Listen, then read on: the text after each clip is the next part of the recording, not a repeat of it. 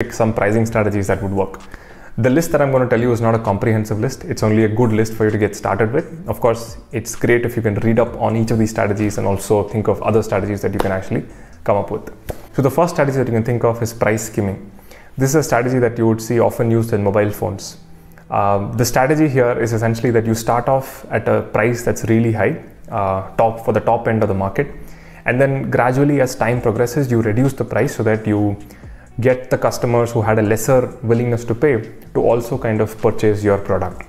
Like I said, you often notice this with mobile phones. A mobile phone that's priced at 50,000 to start with, after 6 to 8 months, you see it come down to 40,000, and then after maybe a year and a half, you see it probably come down to 35,000.